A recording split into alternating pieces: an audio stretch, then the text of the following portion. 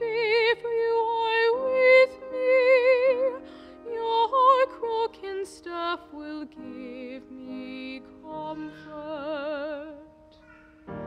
My shepherd is the Lord, nothing indeed shall I want. You have prepared a table before me in the sight of my foes. My head you have anointed with oil, my cup is overflowing. My shepherd is the Lord, nothing indeed shall I want.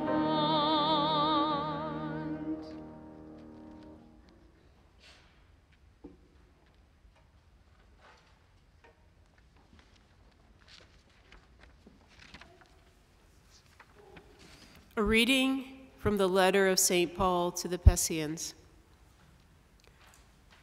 Brothers and sisters, you were once darkness, but now you are light in the Lord. Live as children of light, for light produces every kind of goodness and righteousness and truth. Try to learn what is pleasing to the Lord. Take no part in the fruitless works of darkness. Rather, expose them, for it is shameful even to mention the things done by them in secret. But everything exposed by light becomes visible, for everything that becomes visible is light. Therefore it says, "Awake, O sleeper, and arise from the dead, and Christ will give you light." The word of the Lord. Thanks be to God.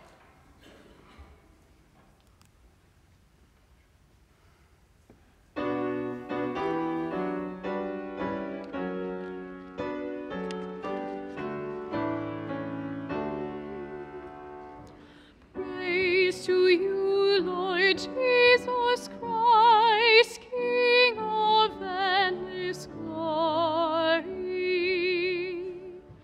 Praise to you, Lord Jesus Christ, King of endless glory. I am the light of the world, says the Lord. Whoever follows me will have the light of life. Praise to you, Lord Jesus Christ, King of endless glory. The Lord be with you. A reading from the Holy Gospel according to John.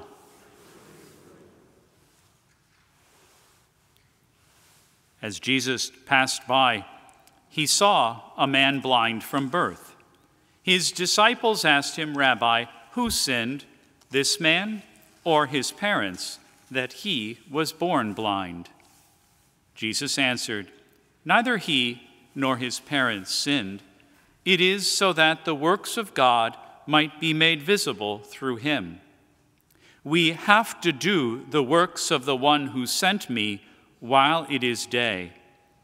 Night is coming when no one can work. While I am in the world, I am the light of the world." When he had said this, he spat on the ground and made clay with the saliva and smeared the clay on his eyes and said to him, "Go wash in the pool of Siloam," which means sent. So he went and washed and came back able to see. His neighbors and those who had seen him earlier as a beggar said, "Isn't this the one who used to sit and beg?" Some said, "It is." But others said, "No, he just looks like him." He said, "I am." So they said to him, "How were your eyes opened?" He replied, "The man called Jesus made clay and anointed my eyes and told me, 'Go to Siloam and wash.' So I went there and washed and was able to see." And they said to him, "Where is he?" He said, "I don't know." They brought the one who was once blind to the Pharisees. Now Jesus had made clay and opened his eyes on a Sabbath. So then the Pharisees also asked him how he was able to see. He said to them, "He put clay on my eyes, and I washed, and now I can see." So some of the Pharisees said, "This man is not from God, because he does not keep the Sabbath." But others said, "How can a sinful man do such signs?" And there was a division among them. So they said to the blind man again, "What do you have to say about him, since he opened your eyes?" He said, "He is a prophet." Now the Jews did not believe that he had been blind and gained his sight until they summoned the parents of the one who had gained his sight. They asked them, "Is this your son who was born blind? How does he now see?" His parents answered and said, "We know that this is our son and that he was born blind. We do not know how he sees now, nor do we know who opened his eyes. Ask him, he is of age, he can speak for himself." His parents said this because they were afraid of the Jews, for the Jews had already agreed that if anyone acknowledged him as the Christ, he would be expelled from the synagogue. For this reason his parents answered, "He is of age, question him." So a second time they called the man who had been blind and said to him, "Give God the praise. We know that this man is a sinner." He replied, "If he is a sinner, I do not know. One thing I do know is that I was blind, and now I see." So they said to him, "What did he do to you? How did he open your eyes?" He answered them, "I told you already, and you did not listen. Why do you want to hear it again? Do you want to become his disciples too?" They ridiculed him and said, "You are that man's disciple. We are disciples of Moses. We know that God spoke to Moses, but we do not know where this one is from." The man answered and said to them, "This is what is so amazing, that you do not know where he is from, yet he opened my eyes. We know that God does not listen to sinners, but if one is devout and does his will, he listens to him. It is unheard of that anyone ever opened the eyes of a person born blind. If this man were not from God, he would not be able to do anything." They answered and said to him, "You were born totally in sin, and you are trying to teach us?" Then they threw him out. When Jesus heard that they had thrown him out, he found him and said, "Do you believe in the Son of Man?" He answered and said, "Who is he, sir, that I may believe in him?" Jesus said to him, "You have seen him.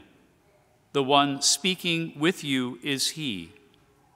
He said, "I do believe, Lord," and he worshiped him. Then Jesus said, "I came into this world for judgment, so that those who do not see might see, and those who do see might become blind." Some of the Pharisees who were with him heard this and said to him, "Surely we are not also blind, are we?" Jesus said to them, "If you were blind, you would have no sin. But now you are saying, 'We see,' so your sin remains. The Gospel of the Lord.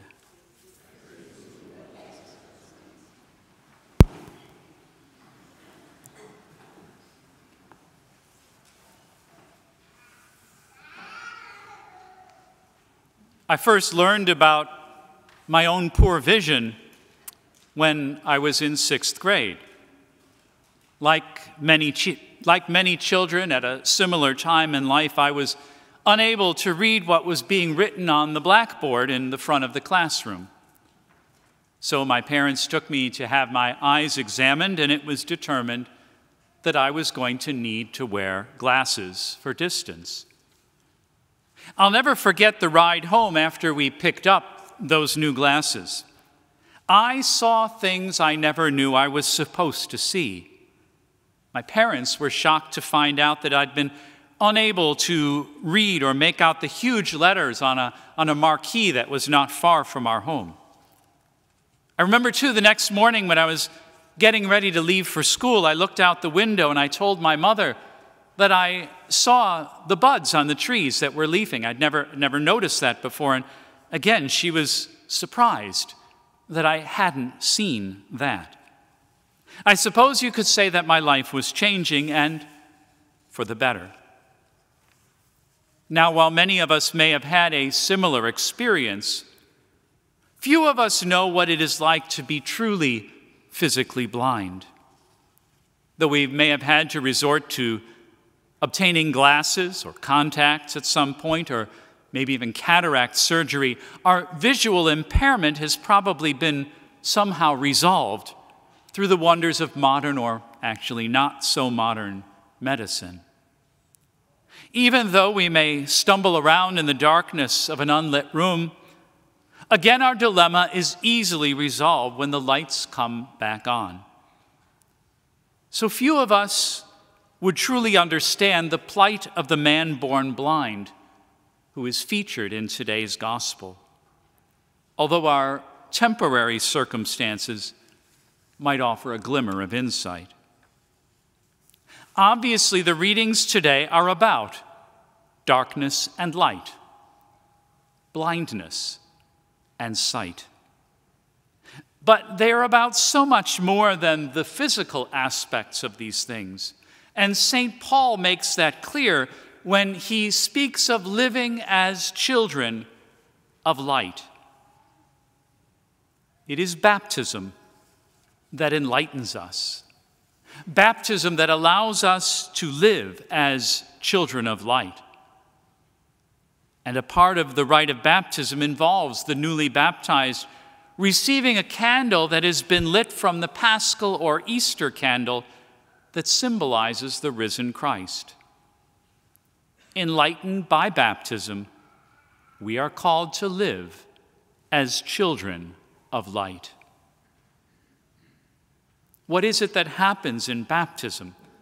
That our spiritual eyes are open, that we no longer stumble about in a spiritual darkness? Well, of course, the stain of sin is washed away. You see, sin inhibits us from seeing spiritually the way that we ought to see.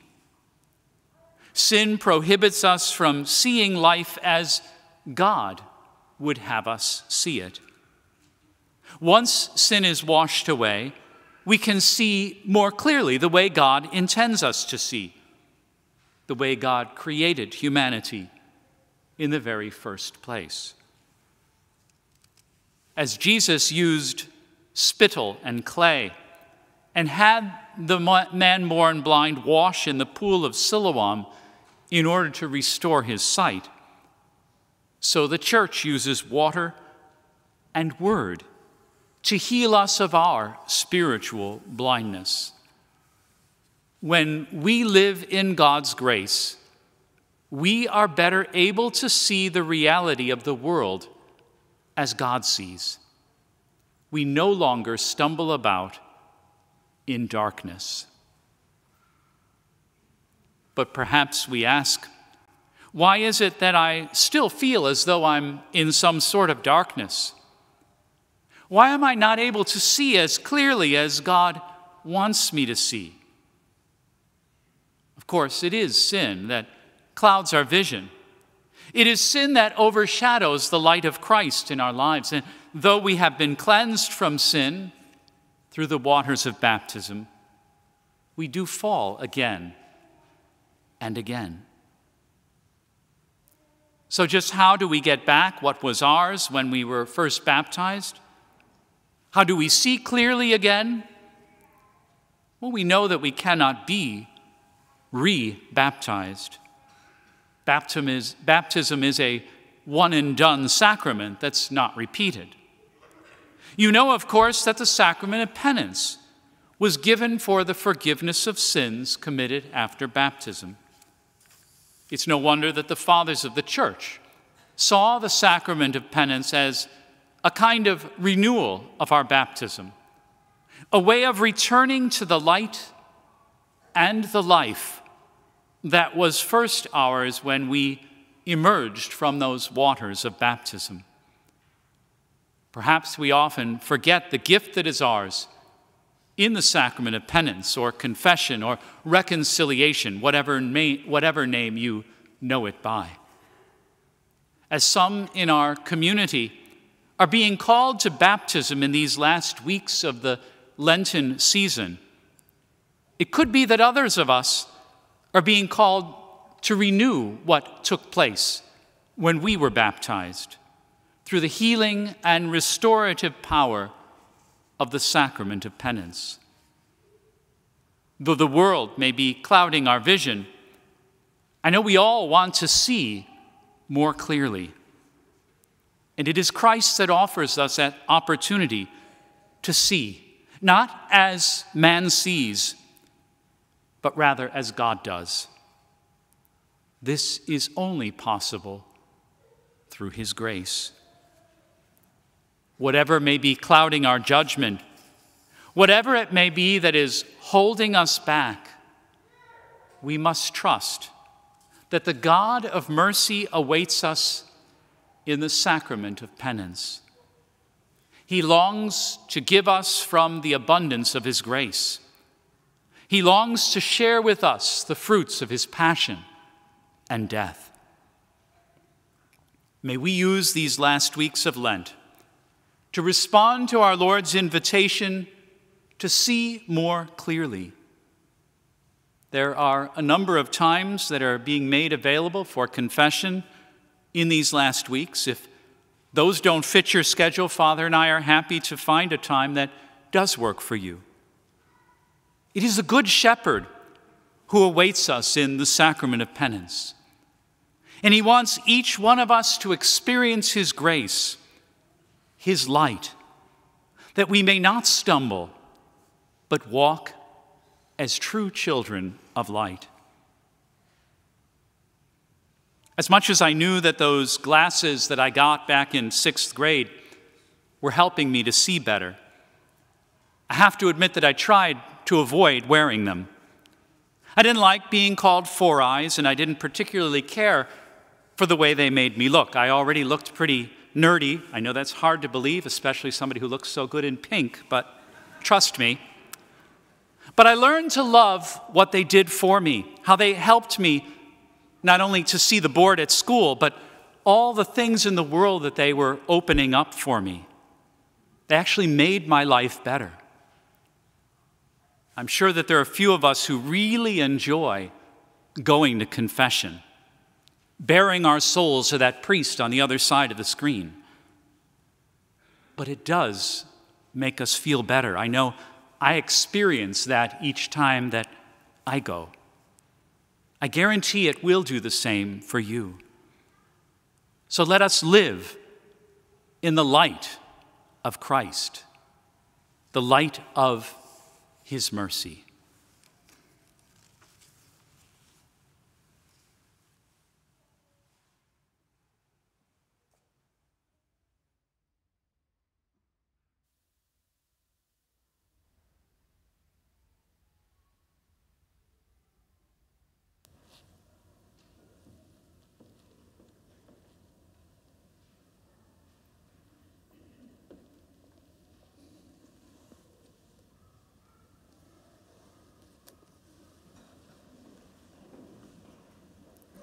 I believe in one God, the Father Almighty, maker of heaven and earth, of all things visible and invisible.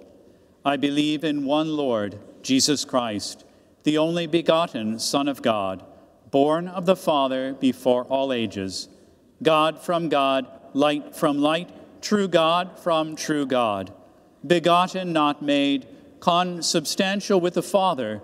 Through him all things were made. For us men and for our salvation, he came down from heaven, and by the Holy Spirit was incarnate of the Virgin Mary and became man. For our sake he was crucified under Pontius Pilate. He suffered, died, and was buried. In accordance with the Scriptures, he ascended into heaven and is seated at the right hand of the Father. He will come again in glory to judge the living and the dead, and his kingdom will have no end. I believe in the Holy Spirit, the Lord, the giver of life, who proceeds from the Father and the Son, who with the Father and the Son is adored and glorified, who has spoken through the prophets. I believe in one holy, Catholic, and apostolic church. I confess one baptism for the forgiveness of sins, and I look forward to the resurrection of the dead and the life of the world to come. Amen. Trusting that the Lord does not grow weary of listening to our prayers, we now entrust our needs to him with confidence.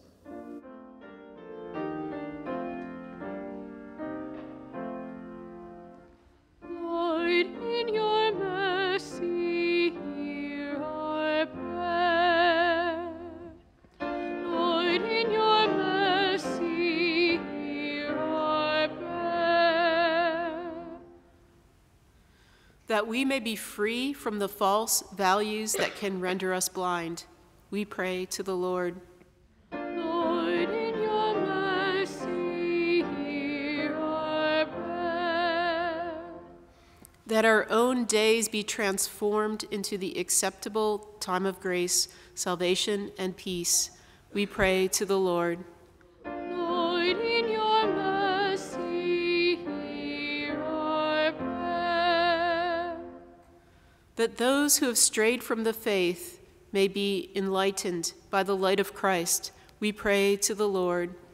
Lord, in your mercy, hear our prayer. That we be zealous in carrying out good works that draw others to the light of the Lord, we pray to the Lord. Lord, in your mercy, hear our prayer. That those burdened with difficulties would find their sorrows transformed into joy, we pray to the Lord. Lord, in your mercy, hear our prayer. That we would profess our faith even in the face of persecution and ridicule, we pray to the Lord. Lord, in your mercy, hear our prayer. That our generous response to the bishop's Lenten appeal will help bring light to those served by the various ministries of our diocese, we pray to the Lord. Lord, in your mercy, hear our prayer. For the petitions kept within our hearts today, we pray to the Lord. Lord, in your mercy, hear our prayer. Loving Father, we desire to live as your faithful children both now and in the life to come. In your mercy, hear and answer the prayers we make this day, through Christ our Lord. The second collection today is the annual Catholic Relief Services collection. Please be generous. As our gifts are prepared, please join us in singing number 976 in the Red Worship Book, He Healed the Darkness of My Mind, number 976.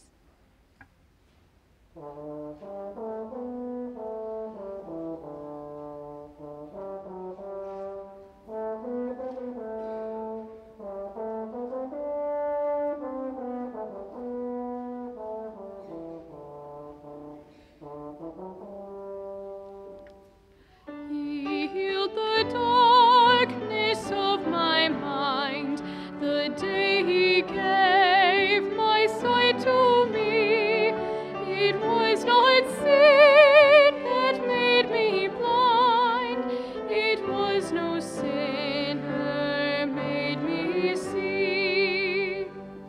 Let others call my faith a lie, or try to stir up doubt in me.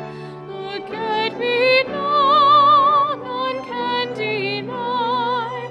I once was blind, and now I see. Ask me not how, but I know who has opened up new worlds to me. This Jesus does what none can do. I once was blind, and now I see.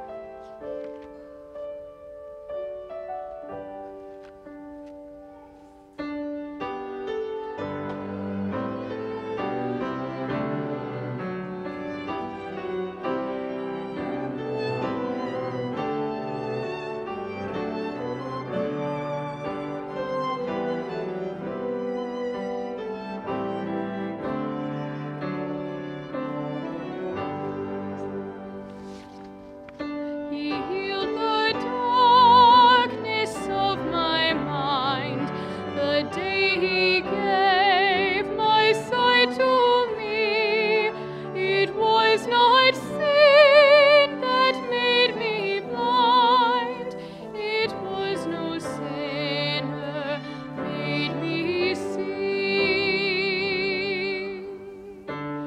Let us call my faith a lie, or try to stir up doubt in me. Look at me now, none can deny.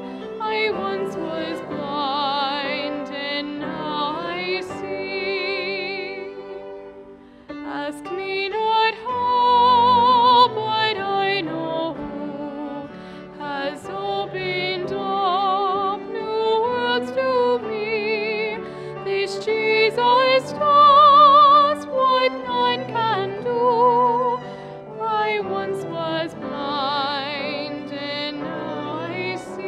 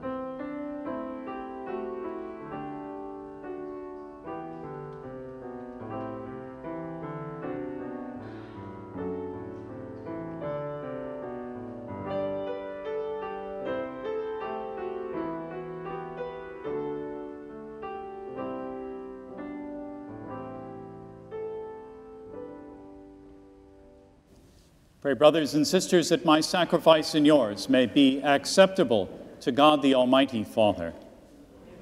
Accept the sacrifice of your hands for the praise and glory of his name, our good and holy Church. We place before you with joy these offerings, which bring eternal remedy, O Lord, praying that we may both faithfully revere them and present them to you as is fitting, for the salvation of all the world, through Christ our Lord. The Lord be with you. And with your spirit. Lift up your hearts. We lift them up to the Lord. Let us give thanks to the Lord our God. It is right and just. It is truly right and just, our duty and our salvation, always and everywhere to give you thanks, Lord, Holy Father, Almighty and eternal God, through Christ our Lord.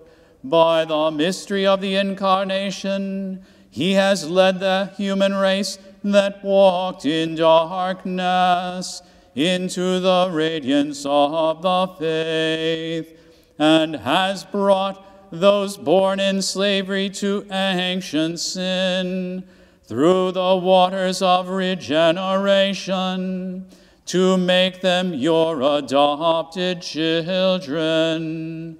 Therefore, all creatures of heaven and earth sing a new song in adoration, and we, with all the hosts of angels, cry out, and without end acclaim. Sanctus, Sanctus, Sanctus Dominus Deus Sabaoth, pleni sunt celi et terra gloria tua. Hosanna in excelsis, benedictus qui venit in nomine Domini. Hosanna in excelsis.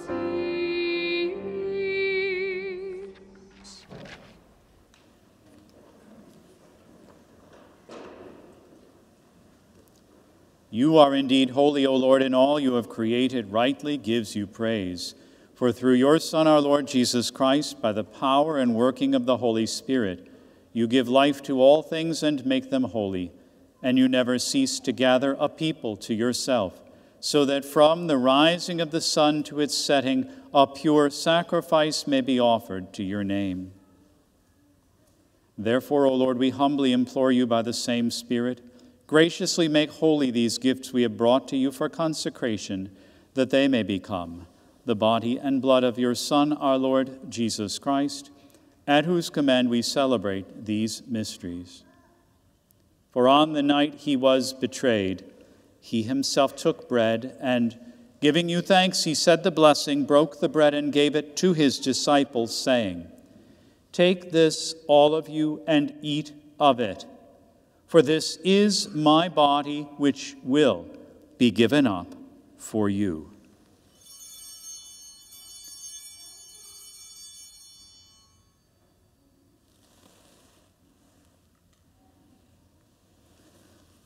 In a similar way, when supper was ended, he took the chalice, and giving you thanks, he said the blessing, and gave the chalice to his disciples, saying, "Take this, all of you, and drink from it.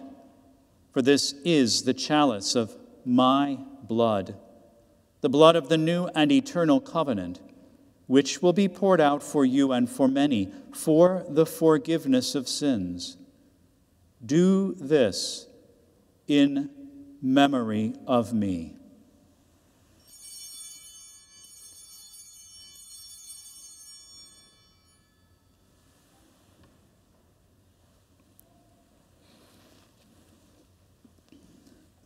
The mystery of faith.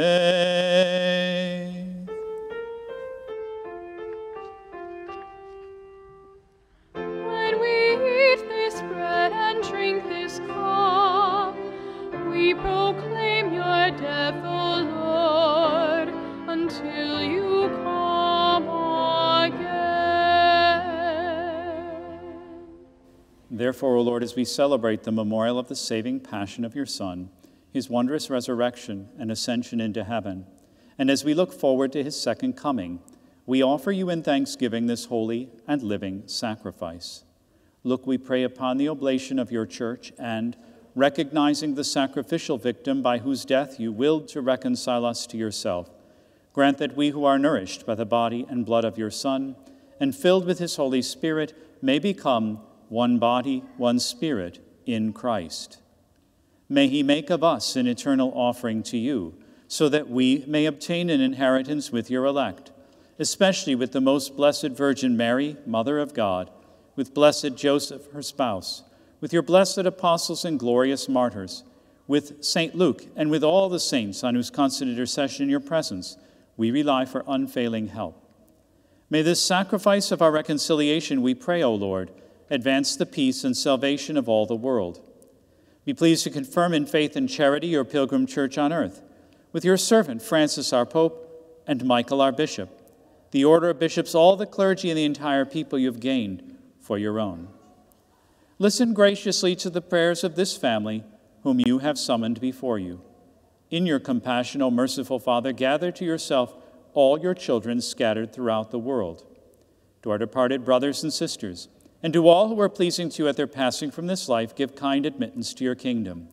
There we hope to enjoy forever the fullness of your glory through Christ our Lord, through whom you bestow on the world all that is good.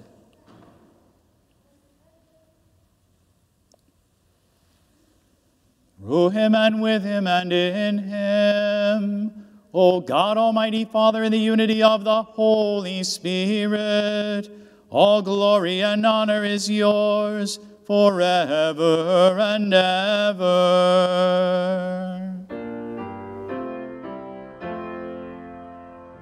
Amen, amen, amen.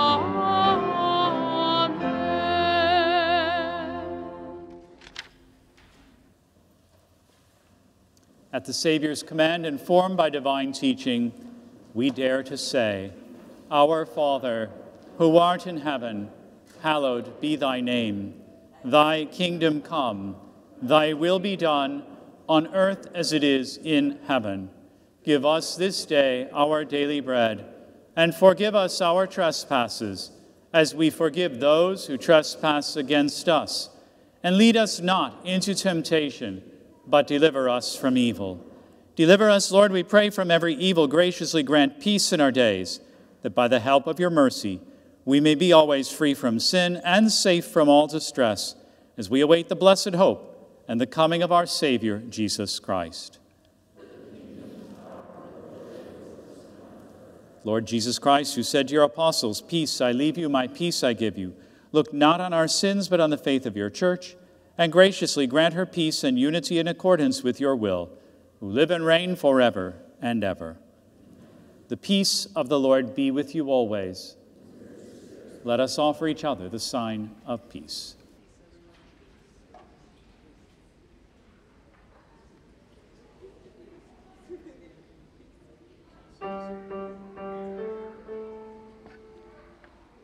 Agnus Dei, qui tollis peccata mundi, miserere nobis. Agnus Dei, qui tollis peccata mundi, miserere nobis. Agnus Dei, qui tollis peccata mundi, dona nobis pace.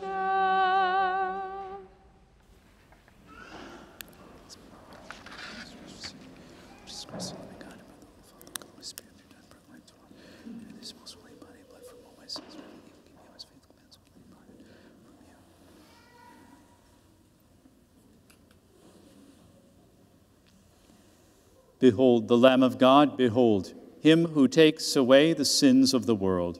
Blessed are those called to the supper of the Lamb.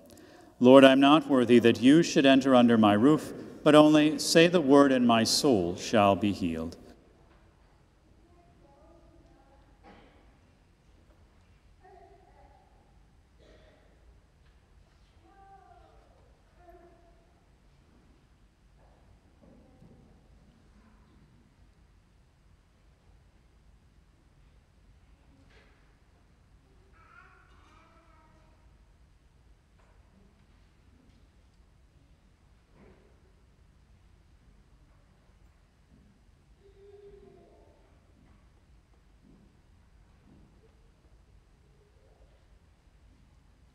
As we come forward to receive the Eucharist, please join us in singing number 965 in the Red Worship Book, Healer of Our Every Ill, number 965.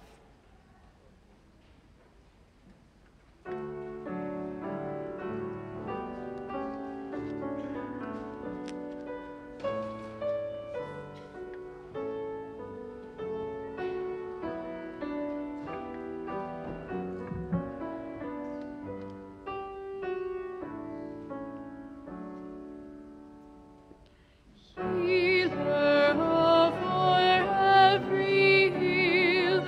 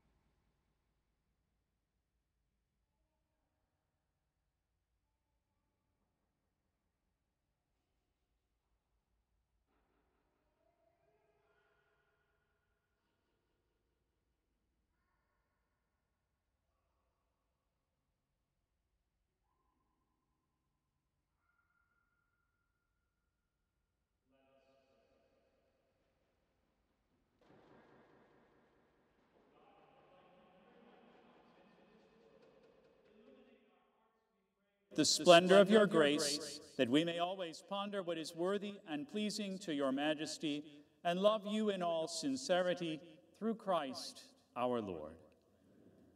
Our final soup supper of this Lenten season is this coming Wednesday evening. Also, confessions are being heard Wednesday evenings, Friday mornings, Saturday afternoons, and other times as posted in the narthex. Today after Mass, the Knights of Columbus are once again hosting donuts and coffee, so have a cup of coffee and a donut and enjoy the fellowship with your other parishioners. The Lord be with you. Bow down for the blessing. Look upon those who call to you, O Lord, and sustain the weak. Give life by your unfailing light to those who walk in the shadow of death, and bring those rescued by your mercy from every evil to reach the highest good, through Christ our Lord. May Almighty God bless you, the Father, and the Son, and the Holy Spirit. Go in peace. Saint Michael, the Archangel, defend us in battle. Be our protection against the wickedness and snares of the devil. May God rebuke him, we humbly pray. And do thou, O Prince of the heavenly host, by the power of God, cast into hell Satan and all the evil spirits who prowl about the world, seeking the ruin of souls. Amen.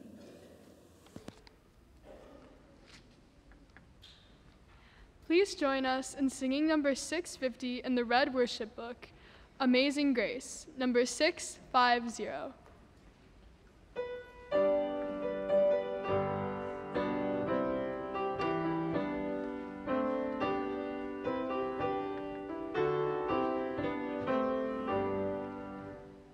Amazing grace, how sweet the sound that